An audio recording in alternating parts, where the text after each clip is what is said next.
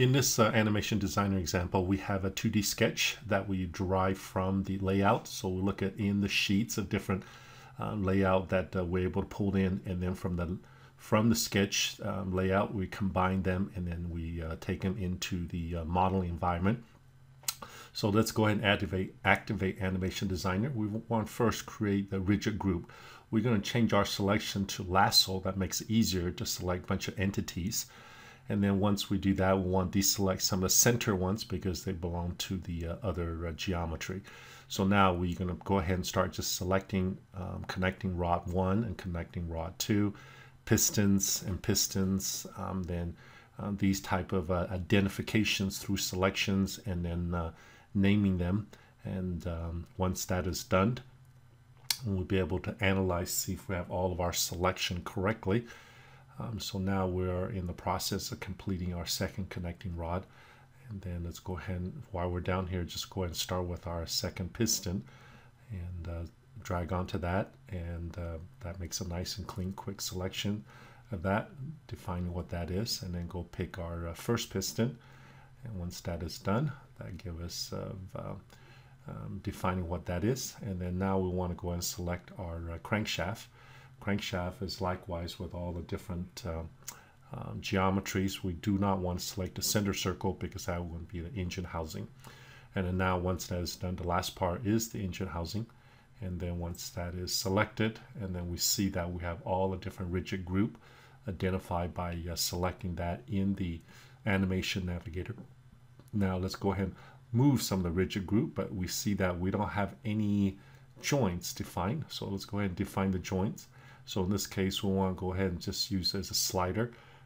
So in the slider joint, and then we define what vector it's going to go in. And once we select a vector, and then we are good with that one. Likewise, between piston and housing, define the vector.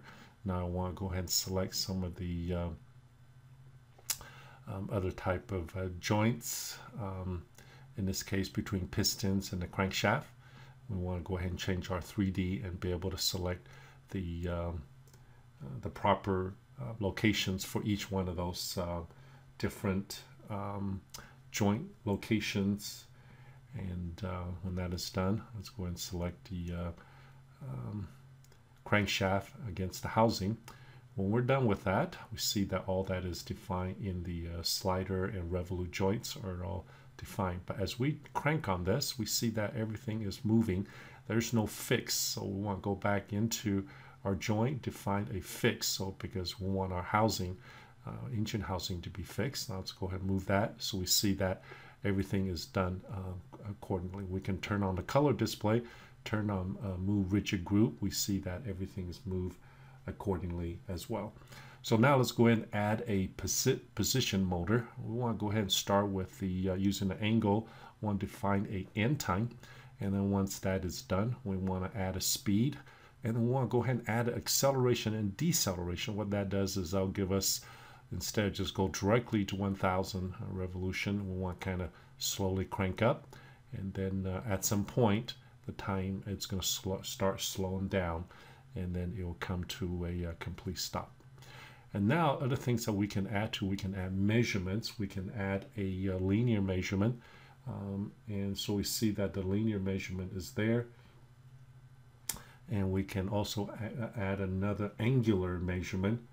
The angular measurement is also added. Now we can display those measurements and make sure that all information is done correctly.